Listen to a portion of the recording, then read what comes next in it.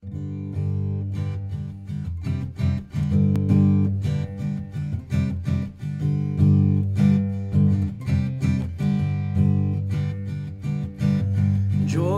to the world, the Lord is come. Let earth receive her King. Let every heart prepare him room, and heaven and nature sing, and heaven and nature sing, and heaven and nature sing. Joy to the world, the Savior reigns. Let all their songs employ, while fields and floods, rocks, hills, and plains repeat the sounding joy, repeat the sounding joy, repeat, repeat the sounding joy. Joy, unspeakable joy, an overflowing well, no tongue can tell. Joy, unspeakable joy, it rises in my soul, never lets me go. No more let sins and sorrows grow, nor thorns infest the ground. He comes to make his blessings flow, far as the curse is found, far as the curse is found, far as the curse is found. Joy, unspeakable joy, an overflowing well, no tongue can tell. Joy, unspeakable joy, it rises in my soul, never lets me go. He rules the world with truth and grace, and makes the nations prove the glories of his righteousness, and the wonders of his love, and wonders of his love, and wonders of his love. Joy, unspeakable joy, an overflowing well, no tongue can tell. Joy, unspeakable joy, it rises in my soul, never lets me go. Joy, unspeakable joy, an overflowing well, no tongue can tell. Joy, unspeakable joy, it rises in my soul, never lets me go.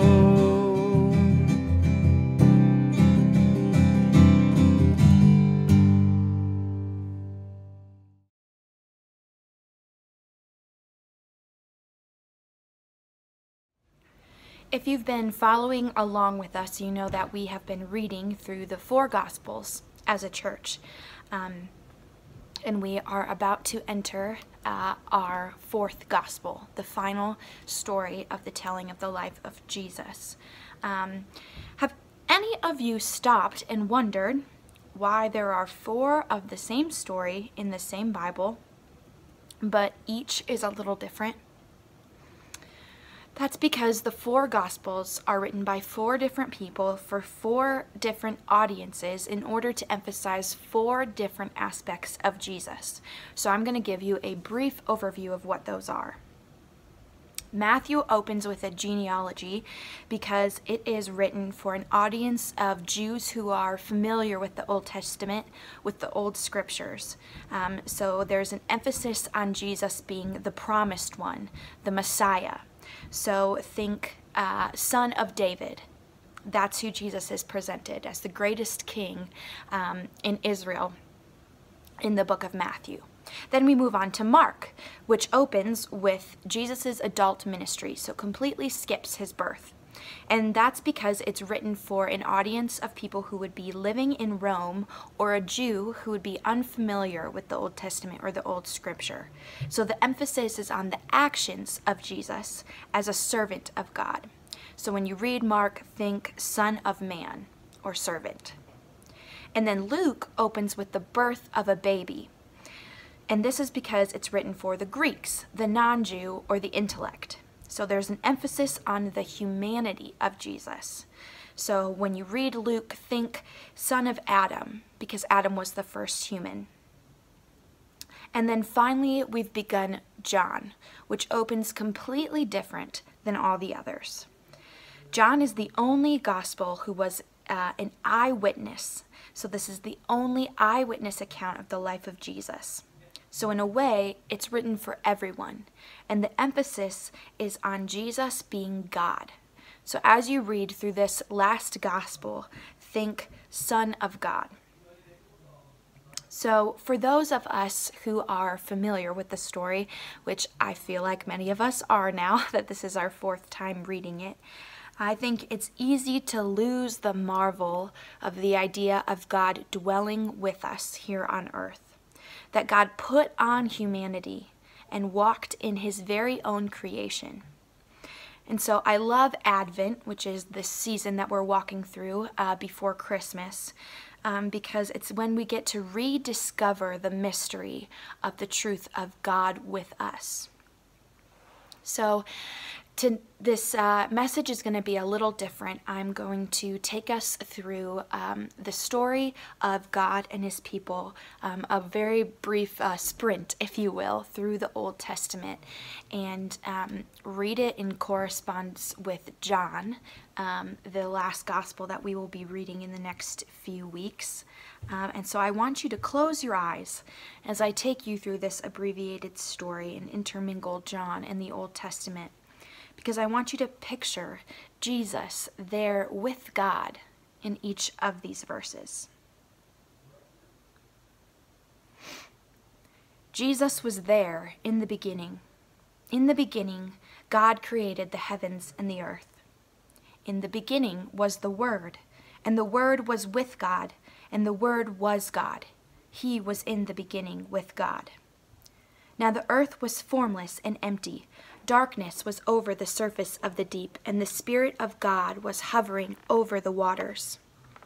Through him all things were made. Without him nothing was made that has been made. And God said, "Let there be light," and there was light. In him was life, and that life was the light of all mankind. The light shines in the darkness, and the darkness has not overcome it. Jesus was there during the shared tragedy between God and man, the fall of humanity. So the Lord God said to the serpent, "Because you have done this, I will put enmity between you and the woman, and between your offspring and hers. He will crush your head, and you will strike his heel." Now is the time for judgment on this world. Now the prince of this world will be driven out. Jesus was there when God saved humanity from utter annihilation through Noah. Then God said to Noah and to his sons with him, "I now establish my covenant with you and with your descendants after you, and with every living thing that was with you, the birds and the livestock and all the wild animals, all those that came out of the ark with you, every living creature on earth." "Very truly I tell you," Jesus answered, "before Abraham was born, I am." Jesus was there when God established his covenant with Abraham to become the people of God. "I will make you into a great nation, and I will bless you. I will make your name great, and you will be a blessing. I will bless those who bless you, and whoever curses you I will curse, and all the peoples on the earth will be blessed through you. He came to that which was his own, but his own did not receive him. Yet to all who did receive him, to those who believed in his name, he gave the right to become children of God. Children born not of natural descent, nor of human decision, nor a man's will, but born of God. Jesus was there with God in the pit and the prison and the palace with Joseph, whose position saved the people from famine. You intended to harm me, but God intended it for good, to accomplish what is now being done, the saving of many lives. Do not work for food that spoils, but for food that endures to eternal life, which the Son of Man will give you. For on him the Father has placed his seal of approval. Jesus was there with God, who heard the groaning of his people as slaves to Egypt. And God heard their groaning, and he remembered his covenant with Abraham, with Isaac, and with Jacob. So God looked on the Israelites and was concerned about them. Jesus replied, "Very truly I tell you, everyone who sins is a slave to sin. Now a slave has no permanent place in the family, but a son belongs to it forever. So if the Son sets you free, you will be free indeed." Jesus was there with God, who spoke to Moses through the burning bush. There the angel of the Lord appeared to him in the flames of fire from within a bush. Moses saw that though the bush was on fire, it did not burn up. And the Father who sent me has himself testified concerning me. You have never heard his voice nor seen his form. Jesus was there when God parted the sea and delivered the people from the Egyptians. And the Israelites saw the mighty hand of the Lord displayed against the Egyptians. The people feared the Lord and put their trust in him and in Moses his servant. They saw Jesus approaching the boat, walking on water, and they were frightened. But he said to them, "It is I. Don't be afraid." Jesus was there when the people were wandering in the desert and God sent manna from heaven. Then the Lord said to Moses, "I will rain down bread from heaven for you. The people are to go out each day and gather enough for that day. In this way I will test them and see whether they follow my instructions. I am the bread of life. Your ancestors ate the manna in the wilderness, yet they died. But here is the bread that comes down from heaven, which anyone may eat and not die. I am the living bread that came down from heaven. Whoever eats this bread will live forever. This bread is my flesh, which I will give for the life of the world." And Jesus was there when water came from a rock in the desert. "I will stand there before you by the rock at Horeb. Strike the rock, and water will come out of it for the people to drink." So Moses did this in the sight of the elders of Israel. Jesus answered, "Everyone who drinks this water will be thirsty again, but whoever drinks the water I give them will never thirst. Indeed, the water I give them will become in them a spring of water welling up to eternal life." Jesus was there when God spoke to Moses on the mountain, giving the 10 Commandments. And God spoke all these words, "I am the Lord your God who brought you out of Egypt, out of the land of slavery. You shall have no other gods before me." I know his command leads to eternal life, so whatever I say, just what the Father has told me to say. Jesus was there in the tumultuous early nationhood, the times of battles and kings and judges and prophets. But he was pierced for our transgressions. He was crushed for our iniquities. The punishment that brought us peace was on him, and by his wounds we are healed. You study the scriptures diligently because you think that in them you have eternal life. These are the very scriptures that testify about me. Jesus was there with God in the building of the temple and then the loss of the holy city. It was because of the Lord's anger that this happened to Jerusalem and Judah, and in the end he thrust them from his presence. Jesus answered, "Destroy this temple, and I will raise it again in 3 days." And then in the 400 years of silence. But as for me, I watch in hope for the Lord. I wait for my God, my Savior. My God will hear me. So with you, Now is your time of grief, but I will see you again, and you will rejoice, and no one will take away your joy. The Word became flesh and made his dwelling among us. We have seen his glory, the glory of the one and only Son, who came from the Father, full of grace and truth.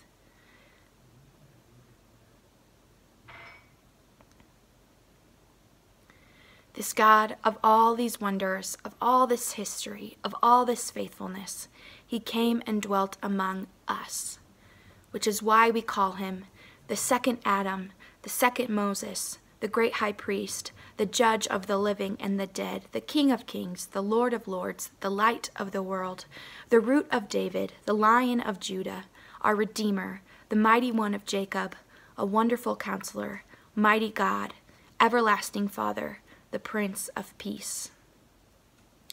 Communion, or the Eucharist, is crucial for the people of God because it reminds us that the God of all creation so freely offers us himself. That is the mystery of the Incarnation, God in the flesh, and that's the true magic of Christmas. This God of all creation, who has every resource, imaginable and unimaginable to us, at his disposal, who parts seas and walks on water and stills storms and crumbles walls, chose that the very best comfort in all the universe to give to us was himself. So as we walk through holidays that look different, where people are maybe missing from our tables, or we gather in soup kitchens because our needs aren't being met, and sickness feels like it's everywhere, where so much seems out of our control and hope seems so far off, we can cling to the presence of God dwelling among us and know that that is enough.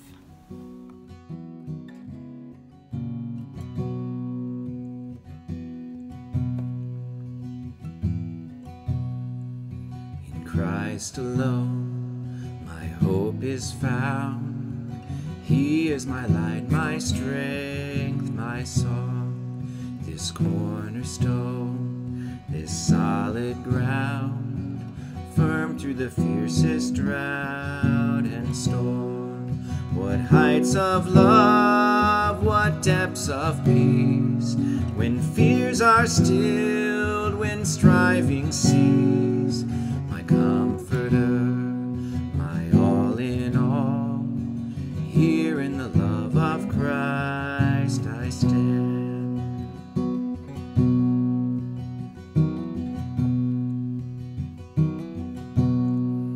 In Christ alone, who took on flesh, fullness of God in helpless babe, this gift of love and righteousness, scorned by the ones he came to save, till on that cross as Jesus died, the wrath of God was satisfied, for every sin on him was laid.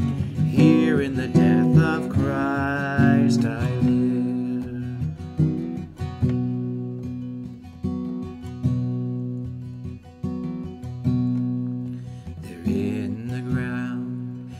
Body lay, light of the world by darkness slain, then bursting forth in glorious day, up from the grave he rose again, and as he stands in victory, sin's curse has lost its grip on me, for I am his and he is mine, bought with the precious blood of Christ.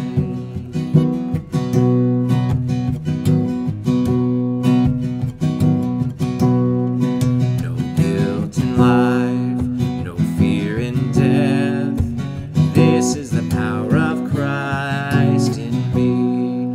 From life's first cry to final breath, Jesus commands my destiny. No power of hell, no scheme of man can ever pluck me from his hand.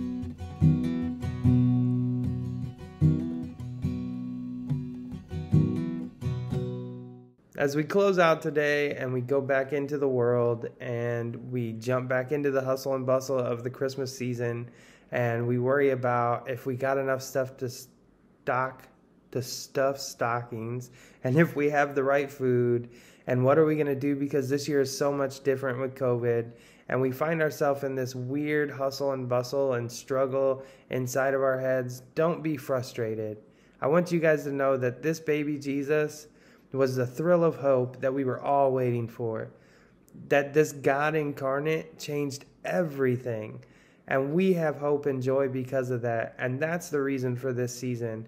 So I pray that as we go into our communities this week, as we do the things that we have to do, that light will shine, and that the thrill of hope that we see every day will be something that our neighbors see, and they will question us about it and ask, and that we can answer them and gain friendship and reveal truth. As we go into this season, we wish you guys the best, and we wish you guys prosperity and peace. So as we go, be blessed. Be that light to the neighborhood. Shine so hard that thrill of hope, and let everybody be influenced by what God is doing in your life. Peace be with you guys. See you on the street.